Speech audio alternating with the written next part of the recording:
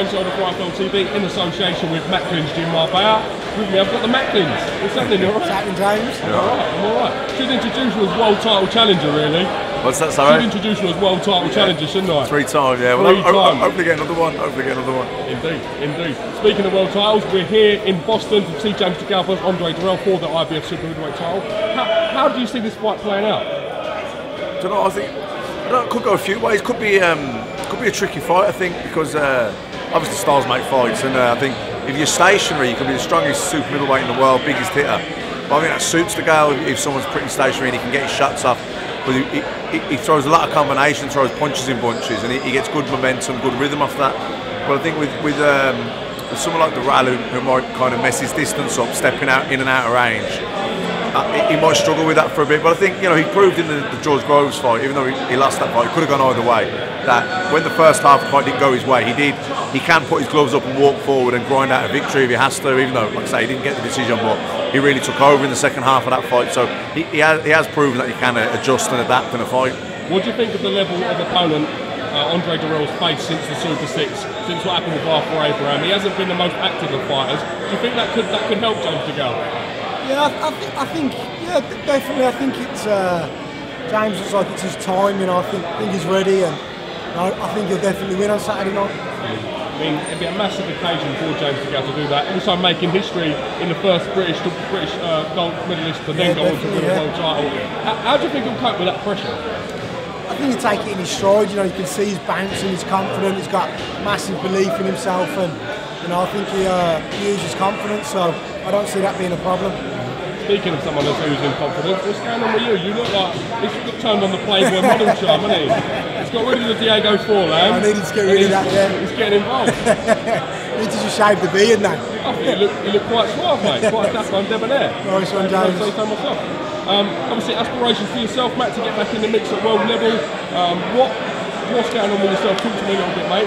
Yeah, well, I was hoping after obviously needed to get a win. I got that win last week, and I was hoping then that the Danny Jacobs fight might materialise, but I haven't heard anything as of yet of what he's doing. I was talking to Chavez fight, but they wanted that up at 168, and I'm only like 168 on the night. I'm comfortable at 160, so really looking for a world title shot at middleweight. So we'll see what happens though over the next few days and weeks.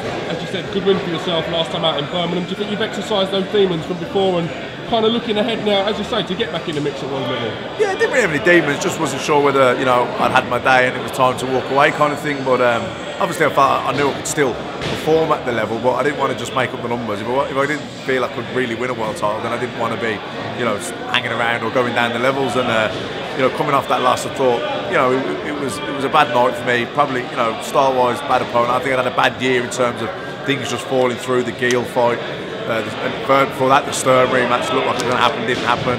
Then obviously when Jamie got shot, it was just a long year. I've been in the gym and I just think I was burnt out. And Jay did really come the night of the fight, but coming off the loss, it was like, I think, how long is it going to take me to get back to where I need to be to get a world title shot? But seemingly after just coming off a nice little win, even though it was a very routine win, there's because I have fought for a world title 3 times and I have got big name recognition in America and in the middleweight division in general, then I think opportunities should come knocking. So like I said, the Chavez fight could be there, but like I say, I don't really want to go up to super middleweight. I'm comfortable in the middle, so I'm just going to see what happens in the next days and weeks. But yeah, no demons, just had a bit of time out, had a good rest and recharged the batteries, and now I'm having got a win under my belt. I'm looking forward to what's out there, see what's out there, what opportunities. I mean, what do you say to people that say, look, at this stage in your career, you've had a fantastic career, you've achieved so much inside the ring and outside the ring, not to least sponsoring IFL TV, which is a great achievement for yourself.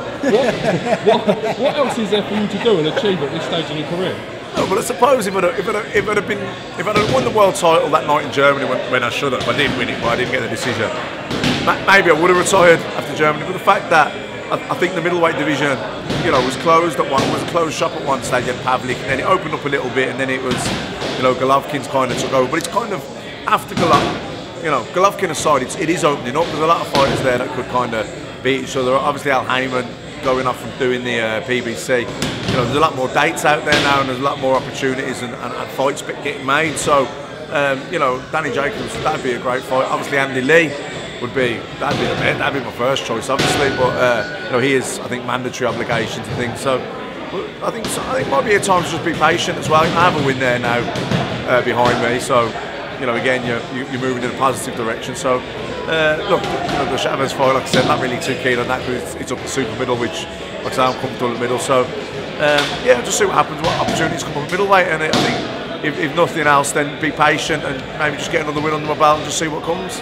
I mean, the TV kind of broadcasting side of it is something that you come across very well at, if I don't mind me saying, and the fan people on Twitter as well really relate to what you say. Can you see yourself doing more for Sky in the future? Because there's obviously a big demand for yourself to do that. Yeah, I mean, listen, for me, talking about boxing is the easiest job in the world. You know, it's the sport I love. I've done things in a very unique way in terms of, you know, I've trained with many different trainers. I've trained out in America, I've done camps, so I've been around a lot of great fighters, a lot of great trainers, and you know, I think I'm knowledgeable in boxing because of that, because of the experience, the different viewpoints. I've spoken to different people. You know, there's more than one way to skin a cat. There's not just one set way to box. And you know, I've been around different trainers who do it differently to each other, and obviously seen lots of great fighters train different ways and with different styles. So I do think I have quite a broad knowledge of boxing, and yeah, I mean, if people like the way I make my points, then obviously I'm happy about that. All right, well listen, the MACKLINS, I can't thank you enough for giving me a bit of time. Congratulations on with Michael Mooney as well. Yeah, nice. Last week, good to see him back in the mix. And we'll catch you again real soon. Nice one, Cheers, James. Cheers, nice one. Thanks.